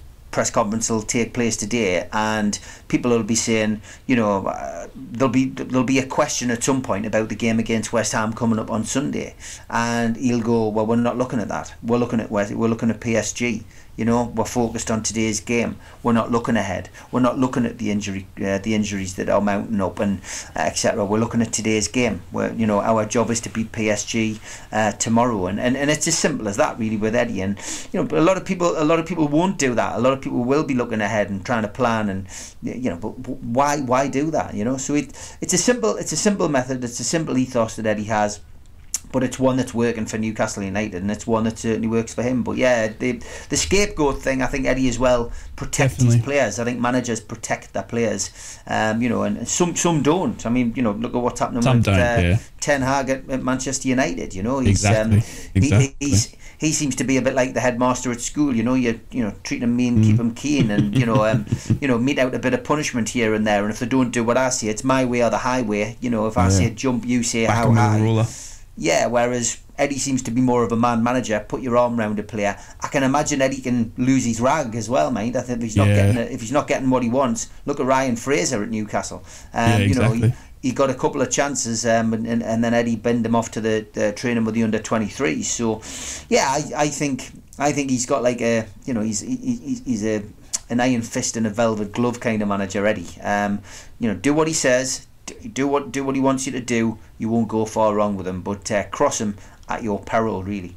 And I wonder, we can't forget, obviously, the third North East team in Sunderland. Obviously, I'm trying to think back to some Sunderland scapegoats. Well, and one that springs to mind from recent years would be Jack Rodwell. The Jack Rodwell saga at Sunderland. I remember, if you're a Sunderland fan, and get in on the WhatsApp if there's any others that you can think of. But for me, we need help from the Mackhams. It's Jack Rodwell. I mean, I reckon if your face doesn't cringe when you hear his name as a Sunderland fan, you wouldn't know what's going on, because I'm pretty confident he was around 10 million and he was on wages of about 75,000 on a 5-year contract. And it looked like it was going to be positive. But then he got an injury. He was injury plagued, I would argue. I think he managed less than 45 league starts. Let me get the stats. 45 league starts in 3.5 seasons. So he played 76 appearances in all, but very few of those games did he impress in. And there was the odd occasion when Rodwell couldn't be bothered to break into a run, and it looked like he would be capable of performing. But there was a occurrence that arrived once in every blue moon. And then it was the Netflix documentary where Rodwell was caught seemingly refusing to play for Sunderland.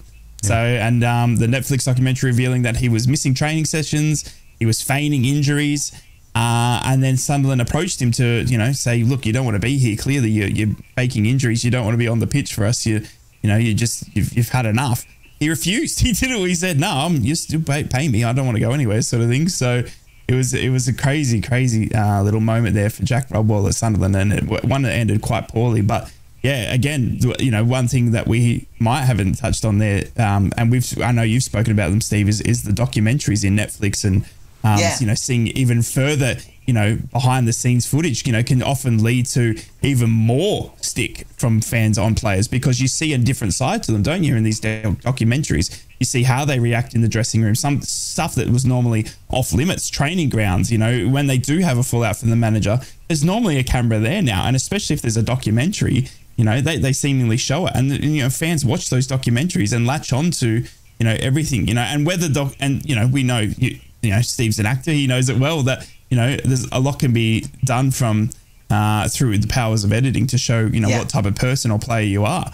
And, if you only show the bad moments of one player on a documentary, a 3-part documentary, the fans are going to latch on that's a bad player, sort of thing. So it's, there's cameras everywhere. There's better, insight to the club than ever before. There's, stuff that was off limits for, and sanctuaries for years in dressing rooms. And, we spoke about owners coming in and stuff like that. More access to players means more, insight into who they are as people, sort of thing. And, sometimes, it doesn't take a good person to be a good footballer, sort of thing. And, it's, it can be sort of something that the fans latch onto and seemingly need to, like to be the first ones to boo when they do something wrong. The Rodwell one was amazing. I mean, that just went on and on and on and on, and that was probably one of the biggest farces in football. That it really was. That's what I remember it as. Yeah, I remember it. I can't remember another.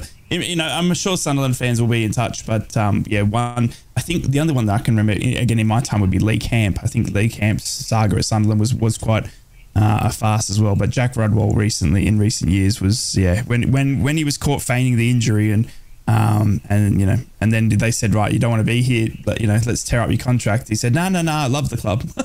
Yeah. So it's funny when money comes into it. Yeah, Sunderland fans, if you want to put your suggestions forward, scapegoats, which players have you been very quick to criticise over the last couple of decades? You can WhatsApp us 0330 043 2002. And worth mentioning, on Friday, we're going to be joined by Ted, big Sunderland fan. Ted's going to be joining us as part of the North East Footy Breakfast. He's going to be joining us permanently, but he has to chip in on Friday for the not so small matter of Sunderland against Boro at the weekend. But we'll get on to that a bit later on. So it's not by choice that we don't have SAFC representation right now. It's coming because it is the North East Footy Brekkie. Well, we got some big games on this week, lads, for the North East footy teams. And Steve, I need to ask you, what's more important? Is it PSG or West Ham for Newcastle this week? Oh, drum roll. West Ham. He's gone against the Champions League. There you go. See, West Ham because you want to be back in the Champions League next year. Newcastle United fans want to be in the Champions League next year. So just go and win it. We've got to find consistency. We have to find consistency. We've got to be a team that's in and around that top 4 every year now. And West Ham is where your bread and butter is. We've got to win that game. We've got to go there, give a good account of ourselves, not get beaten. Keep the run going if you can. I mean, like a 1-1, a 0-0 down there would be a satisfactory result.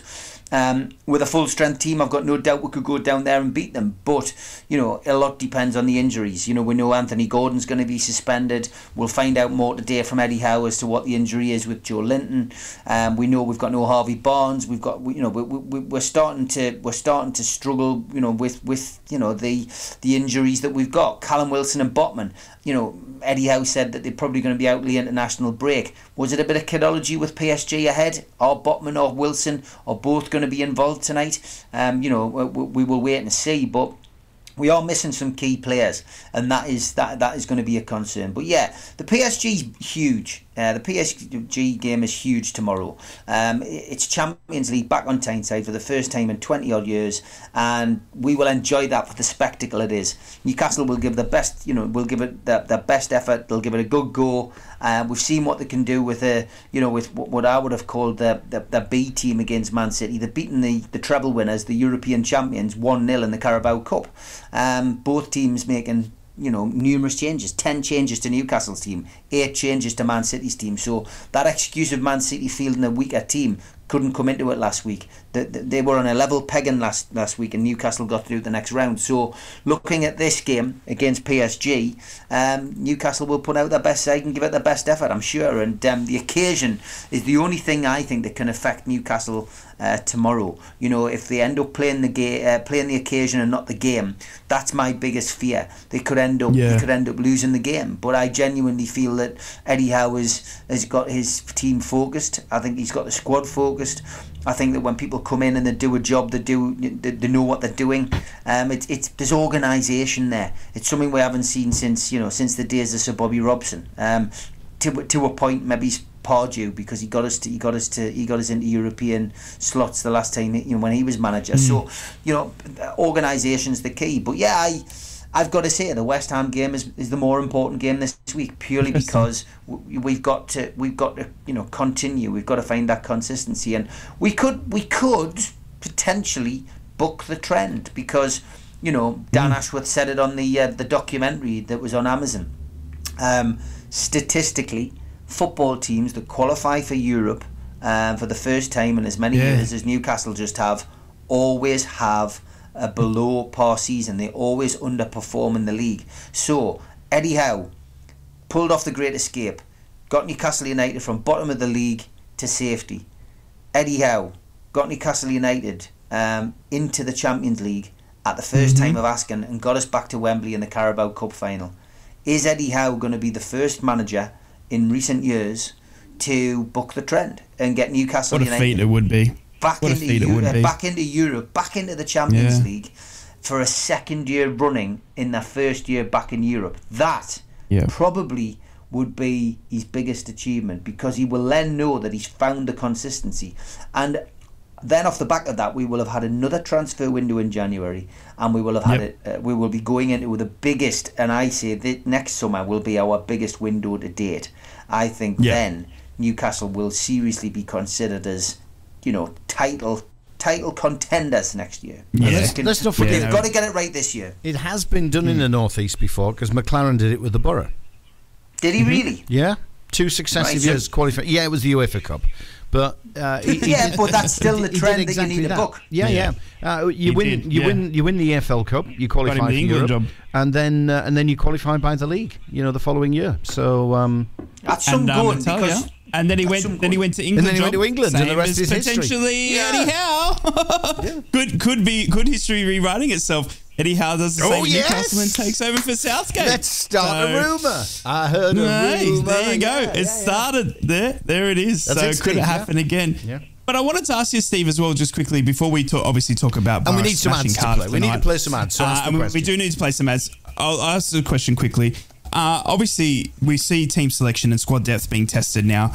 And obviously, you're expecting changes. Obviously, you've got some injury clouds there. But is it feasible that Nick Pope is going to play every game for Newcastle this season? Because he's been one player that has always been the first on the team sheet. We've seen every game in Champions League, Carabao Cup, and obviously in the Premier League as well, that Nick Pope is always there. He hasn't gone to Karius or in any other backup keepers. So is Nick Pope going to play every game for Newcastle in every league this season? I thought we would have seen Dubravka, but unfortunately for Dubravka, he was ill. So he, that illness ruled him out. Karius had just come back from an injury as well, so that was why he wasn't available. So that was what Eddie Howe said in the press conference last week. But it is conceivable that Nick Pope could go all the way through the season and play every game if he avoids injury and suspension. I mean, certainly the Carabao Cup, I think Eddie Howe will look at that and say, if there's a chance to rest him, that's the competition you're going to rest him. But we've got Manchester United away in the next round, and he's not going to do that. He's not going to play Dubravka at Manchester United. And I guess we've also got to consider that potentially Dubravka doesn't want to be cup-tied in case he gets a move in January, because he went to Manchester United because he wanted to play football. He went down there and didn't get a game. He comes back to Newcastle. He's still got to be keen on a move if he's not playing regular first team football. So agreed. I don't think they'll want to cup tie. Dubravka won't want to be cup tied. So I think if we're going to see anybody in goal, it'll be Karius. It won't be at Manchester United. They'll want to play a strong team. They'll want to get through the next round, and Pope will want to get to Wembley to make up for missing out last year, I think. So I think that's the answer there. But I mean, it is conceivable that Pope will end up playing more. He's certainly your number one in the Premier League, so you can't see anybody coming in for him then. And the Champions League, I think there'll only be a change in the sticks for the Champions League should Newcastle either go out of the competition, i.e., they know they can't progress, or if they do progress before their final group game, then I think you'll see people come in and have a run out, because that's the way to rotate things in the Champions League. To do that if you get the opportunity. So that's where I see things. Yeah. Okay, let's take a quick break. Recharge our glasses. No music this time. We'll just get the ads out the way because we've still got lots to chew over. I'm just looking at the time. It's already 20 to 9. Heaven forbid. Look at us waffling. It is the North East Footy Brekkie, right across the North East on the Cat, the Red and the Toon. More chat after this. Now then, do you do sales? Do you fancy a great career challenge? Well, the Red, the Cat and the Toon has a full-time vacancy for a special sales exec. Not only will you be responsible for generating the vital revenue needed to see the North East's newest radio business grow, but you'll grow too. Show us you can do the business and you'll soon become Group Sales Director. Our stations are flying. We have the three legends back on air. Then there's the one that most are talking about, the North East Footy Brekkie Show. And there's more to come. Gumption and creativity count more to us than years. You may only have 2 or 3 years selling experience, but if you get what we're trying to achieve, you will be the right fit. You'll ideally be located in Tyneside or Wearside. This will be a hybrid working role. It's a full-time basic plus commission position. So come on, think you have what it takes? Then give us a shout. Email any of the three stations. That's hello@thetoonuk.com, hello@thecatuk.com, or hello@thereduk.com.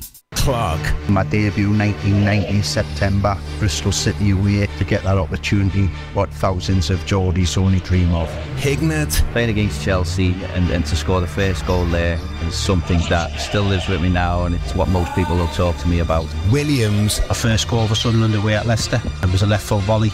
I didn't realise my left foot was for kicking a ball with it as well. I thought it was just for standing up. Across the North East, it's the three legends. Fridays at 6 on the Cat, the Red and the Toon. Steve and Rye. The North East Footy Breakfast. Right across the North East, the Red, the Cat and the Toon. That's just reminded me that little plug for the three legends, 6 o'clock Friday nights, just reminded me. I'm doing a bit of research at the moment, fellas. So as much as it's it's melting the skin and the flesh off my fingers to touch it. I'm buying merch from all three of the North East football clubs because we've got to kit the boys out in shorts and socks. So it's a very interesting comparison. The price of a pair of first team shorts and first team socks from each of the North East clubs. So I did Sunderland and Newcastle yesterday. I did use gloves, Rye. I did use gloves before touching it. Yeah, good. I'm glad. And it's going to be the Boro Club shop today. So buy the whole shop. I mean, what in-depth research, a long-term in-depth research that we're carrying out on this show. Just to bring you a comparison of kit costs, we shall reveal all tomorrow once I've been to the club shop today at the Boro. Yeah. Well, let's look at the Boro then, Ray. It is an interesting one, that's for sure. But yes, the Middlesbrough Mammoth Mountain continues tonight as we take on Cardiff at home in what we're calling the Andy Campbell Derby. I know that's obviously Andy Campbell on the show. He played both. A good friend of the show, obviously, and Andy Campbell. The Andy Campbell Derby, playing both for Middlesbrough and Cardiff City did Andy. So it's going to be an interesting game tonight. Obviously, Middlesbrough looking to continue their recent revival with a 4th win on the bounce. Can you believe it, Boro fans? We're going for our 4th win on the bounce as we host, obviously, Cardiff City at the Riverside under the lights. Middlesbrough obviously overcame Watford 3-2 on Saturday afternoon, and then the visitors in Cardiff rose into the top 6 with a 2-0 win at home over Rotherham United. So both teams are coming off the back of collective wins. Cardiff obviously in a lot much stronger form. They have had 4 wins on the bounce in the league. The only loss coming in the League Cup to Blackburn, which was a 5-2 loss, but 4 wins on the bounce on pure championship form, where Middlesbrough obviously only 2 wins on the bounce on championship form. So it's not going to be an easy night for Carrick's Middlesbrough, and it's going to be a great test to see whether this clicked and whether this revival can actually stand against some of the more performing teams. Obviously Cardiff on 16 points, Middlesbrough and sitting in 6th position, Middlesbrough only on 8 points, sitting in 21st position. And obviously Cardiff on a recent trip up to Sunderland, getting the job done in a 1-0 victory last time they're in the North East. So and defending and parking the bus, if you will we see the same or similar tactics used tonight against Carrick's men, or will Cardiff come out more rampant? Time will tell. But it's incredible to see Middlesbrough now slowly but surely dragging ourselves away from the danger. We've propelled ourselves out of the relegation zone now, and we're into 21st place. And victory over Southampton ended that 5-game run without a championship success. So, look, it'll be interesting to see what Errol Balut's side will bring tonight. He's got some great players in there. And a new look Cardiff team, obviously buoyed by the return of Aaron Ramsey, one of the club legends. Not the Aaron Ramsey we're thinking of, Boro fans, but obviously the Wales superstar Aaron Ramsey going back to Cardiff. And it seemed to change their fortunes around. Cardiff obviously bouncing back and forth into the lower league and last season, but Cardiff up and about this season and really performing well. Obviously, you're in 6th position for a reason. Strong start to their year has made them a team to be feared of, and obviously getting the job done at Sunderland showed they're willing to play different tactics if they need to against a fairly attacking team. Yeah. Middlesbrough, obviously, we're still frail in defence, I would argue, Dave. We've still got some issues there. We've obviously will Darragh Lenihan come back? Lewis O'Brien in the left back position. Anthony Jicksteel's just returned, but will Tommy Smith start? Where does Vandenberg sit in now? Is he our new left back? Will Paddy McNair partner Dale Fry? Obviously, even though we got the win over at Watford, we saw defensively we were still, very, very open for being scored against, and will Cardiff capitalise on that tonight? Time will tell. I'd love to see, a shutout and see some clean sheets rolling in for Middlesbrough, just to ease the woes and the fears, because at the moment our defence is something that I think is still very scary. But I'm expecting Middlesbrough to get the win tonight, and I'm going for a 2-1 victory to the Boro. And I think Riley McGrew will be on the score sheet again because he's the GOAT, and I'm going to call him before the game and just give him a big rev up. I will, the young Riley. So, I'm expecting Middlesbrough to get the job done at home, under the lights, packed Riverside Stadium, and we'll continue this climb up the table in a 2-1 victory. Have we got a watch along on the red tonight? We certainly do. Well, I will be live. 5:45 a.m. me. Wow. Getting up for the Middlesbrough game. So it's a 5:45 a.m. start for me. In Australia tomorrow morning. Yeah, I was just going to say. I'm gonna have to put the Riley McGree one on. Surely. I knew it. The away strip. I just want to know what you're going to do next if Riley does score, because at the weekend you were kissing the shirt live on camera. I mean, what is the next level? What is the next level of homage to the goal? I've promised my wife that I won't be asking him to marry me anymore. So that's obviously got to go out the window. So I can't be asking him to marry me every game. But I did promise if he got the hat trick on the weekend, it was nude down the street. Luckily. For the neighbours, more so than me, that he didn't end up scoring the hat-trick and I got to keep the clothes on. But I don't know what's going to happen. If he continues this run of form that he's had, obviously one of my favourite players, definitely going to have to calm it down, because it's going to be real early start if you're waking the neighbours at 5:45 a.m. But look, I'm just hoping for a defensive effort from Middlesbrough tonight, and obviously without Lewis O'Brien, which is going to be testing in that left back role, who steps in there, and obviously, the form of Riley McGree at the moment and Joshy Coburn up front. I think Middlesbrough can get it done, but it's going to be a very good test to see where we're at against a top 6 team, lads. And our reach knows no bounds, because I can tell you now, Andy Campbell will be joining us for a few minutes before we finish this show. So he's agreed to come on the North East Footy Breakfast. He said he wants to see this Aussie start kissing an Andy Campbell shirt. That's what it is. So we'll have a quick chat with former Boro and Cardiff striker Andy Campbell just for a couple of minutes before we finish tonight. And Sunderland and Newcastle, of course, will focus on what you've got to do tomorrow. But especially for Steve. What do you reckon, Steve? Just to give Steve... Is Boro going to continue winning? Just to give Steve a little flavour so he can, wet his juices ahead of what's going to happen tomorrow. The Carabao Cup song. It is. It's the Carabao Cup. Hang on, I've lost it. Carabao, the Carabao Champions League Cup. That's what it is. That's what it is. Yeah. I got myself in all the bubble there. By Middlesbrough.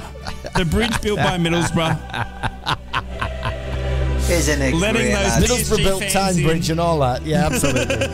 Fantastic. At least we're not saying Saudi cash, Steve. You know, the Middlesbrough built Tyne Bridge has replaced that one. It's replaced it. Well, looking at this game tonight, right? Yeah. 21st against 6th. On paper, looking at the league table, this has got a Cardiff win all over it. But when you start looking at the recent results, it's going to make a fool of the bookmakers. I think they're offering 3-1 for an away win tonight, 5-6 for a home win, draw 11-4. I can't see past tonight. I think Boro are going to win. I think it's a 1-0. I think it's a 1-0. I think it's a 1-0 to Boro. I think this is going to be every bit as tight as the Cardiff Sunderland game. But I think I'm going to say every bit as tight as Dave's wallet there. Every bit as tight as Dave's wallet. I think genuinely Boro have found their rhythm, much like Sunderland had, prior to playing Cardiff. But I think the difference is going to be, your hero, right? I think he's going to be. I think he's going to be the difference. He seems to be in a rich vein of form, and I think he's going to be the difference tonight. I think it's going to be 1-0. I think the Riverside will be bouncing tonight. So I am going to stick my neck on the line and say that it's a 1-0 to the Boro. I genuinely think may the Messiah Steve Wraith come true, and I love it. I love hearing you're back on board with the Middlesbrough train. We built your bridge, and now we're building. We're building the Premier League for next season, mate. Don't you worry, because we're on the way back. We're going all the way straight through to the top and back in Champions Leagues before you know it, with our own Riley McGree, image above Riverside Stadium as we welcome Bayern Munich in a couple of seasons to come. I believe it now. So and it's great that the championship games are all over Sky Sports tonight to prevent Luton versus Burnley being televised. Guess who's joined us? Good morning, gentlemen. How are we doing? Dazza, how are you, son? Yeah, Daz, really good, thank you. This morning, mate. Yeah, I missed you this morning. We had the Curry boys against me, mate. I was really outnumbered. that bad again? Yeah. They were talking about the meal they had when they kicked off the show. And I'm sitting here again with my 2-minute noodles, mate. And just no need for it. It was a rough start. No, I know. That's what I said, Dad. That's what I said. So I'm really excited about the game tonight. I think I'm going with Steve on this. I think it's going to be... Steve's going to the Riverside and watch the Boro. Well, he's welcome to come down, Steve. Come on down, Steve. Well, I do know the chairman's daughter. I've started a couple of films with Victoria, so yeah, she's an actress as well. I could pick the phone up to Victoria and get a ticket if I want. I'm sure. I'm Get me a private jet. Yeah. I think it's going to be a very tight game. Cardiff are no mugs. They're going to come here tonight and they're going to be looking for a win. I think Riley McGree will be a crucial player yet again in this. Yes, does. And I'm going for 1-0. I've gone for 1-0. Yeah. Yes. No, I think it is going to be tough. I think Cardiff are going to look to shut up shop. I think, but it's, as I said, the big test for me and the big question is going to be around Middlesbrough's defense. Can we get the job done? Can we hold out a team that is known, that can score, is in a bit of form, and we need to get defensive. If we get it right defensively tonight, I think we're okay up front. I think Joshy Coburn, Riley McGree, Matty Crooks all hitting a bit of form, but still questions for me around the defense and whether we can keep Cardiff out. So hoping for a big performance, but.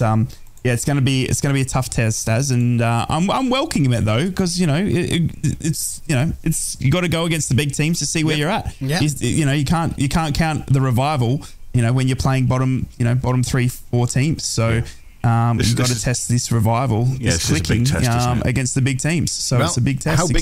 How big is Cardiff? I suppose that's the question. One man who's been there and done it is Andy Campbell, who joins us this morning on the North East Footy Breakfast show. Andy. How big is Cardiff as a football club, mate? It doesn't get any bigger as a football club. It's a huge city. Obviously they play in the English League and the rivalries there. And I know they want to be bigger than what they are. They want to be Premier Leagues where they have been previously. But don't run before you can walk. They're in a transition like we're in a transition. But they brought in some big players in the summer. They brought in a new manager. They've gone down a different route. And having players like Aaron Ramsey, I think sets their stall out. Bringing that experience and I think it's paying dividends for them. They had the South Wales derby a couple of weeks ago, and I think that's revitalised their season. They've turned things around since that date. First time they won, they beaten Swansea in 10 years or so. So I think Middlesbrough have been for a tough game tonight. I think last year they beat us 3-2 at home. For the first half, they blew us away. And the second half we were huffing and puffing and trying to get back. We got back to 3-2, and it won't be an easy game, but it won't be an easy game for Cardiff as well because we've hopefully turned a corner.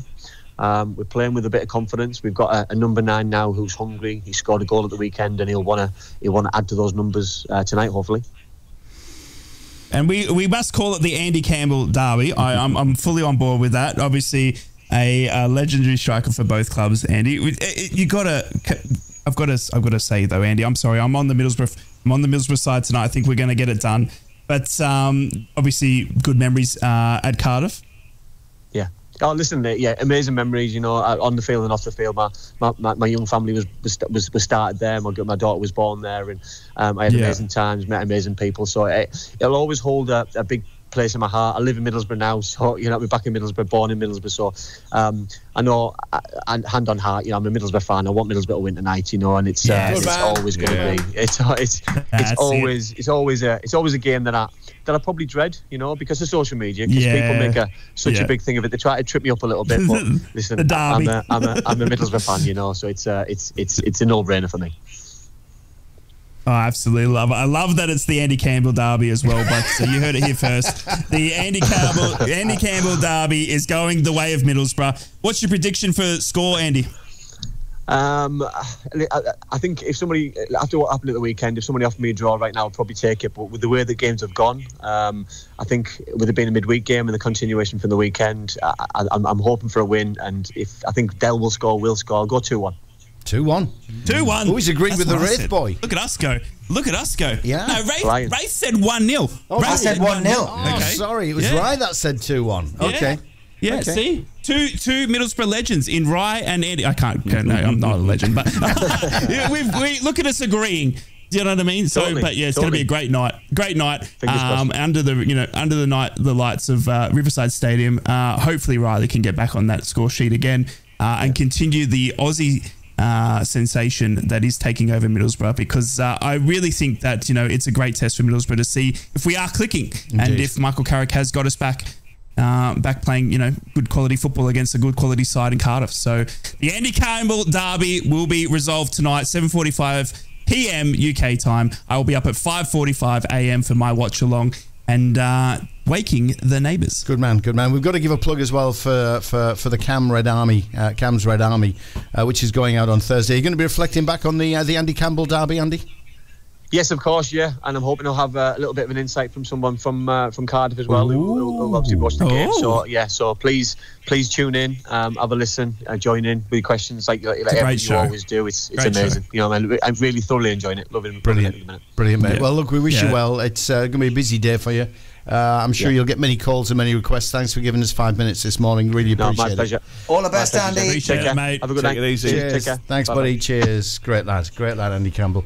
But a man who knows exactly what it's like to be in both camps. Absolutely. Yeah, legend. We're done. We're out of time, fellas. Good stuff. I'm off for a curry. Can't believe it. And we're back into football already. Can you believe it? We've had a couple of breaks and we're back into football already. We've got Middlesbrough, Cardiff tonight. We've got Newcastle in the Carabao Cup. Champions. I get them confused all the time. I'm sorry, Steve. The Champions League against, is it Paris? I can't, you know, they're a small club, I think, in Paris, something like Paris Saint-Germain. And then obviously onto the weekend of fixtures as well. So big show, big week of football. We're back, baby. North East Brekkie Show. It's been an absolute pleasure. And Daz is up next with all his nonsense. That's all I'll say. Thank you. Across the North East. Have a good one, Daz. Have a good one. Cheers, and have a lovely day. From Wickham to Whitley Bay, Stonygate to Shields, Doggy to Darlow Backlane. Steve and Rye, the North East Footy Breakfast. Right across the North East, the Red, the Toon and the Cat.